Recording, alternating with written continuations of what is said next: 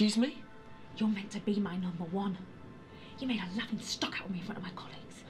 Well, this will be the last time you see me. You know that would never let anything like that happen. You wouldn't have a choice. Why don't you get yourself out of there, Ian? You're such a smart guy. Do you want to explain what just happened back there?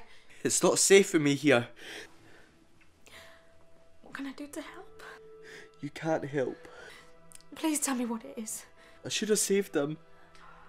No, listen, Dan. There is nothing that you could have done. You can't feel guilty. I made the professional mistake of believing you when you told me that you loved me. I never lied to you. You just did. You told me that you was going to get a divorce. And now I find out that you're expecting another baby? Who is it? Who is it, Archie? It's Blunder, the blithering idiot! Is he foreign, like William the Conqueror? Whoa!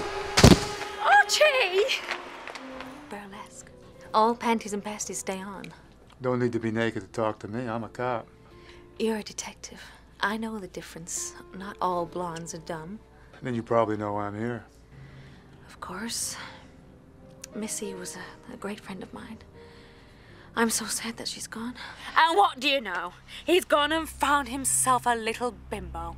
A real classy bimbo. Oh, come on, hang on now. Fuck you! If Steve wants to ruin this relationship, that's his business. What do you want from me? You can't offer me anonymity. You can't offer me what's already been offered. Why should I trust you? Where do I start? Whichever's most honest. I want you to go back in. Not gonna happen. We need you. People think you're on the outs, that you're done. I am done. Which is why it'll work. Tell me again why I should trust you. My mum just wanted to know if you guys could give her any advice on how to cook a whole chicken. Yes, a whole chicken. That is an emergency. We don't know how to cook it and we're all hungry. Hello?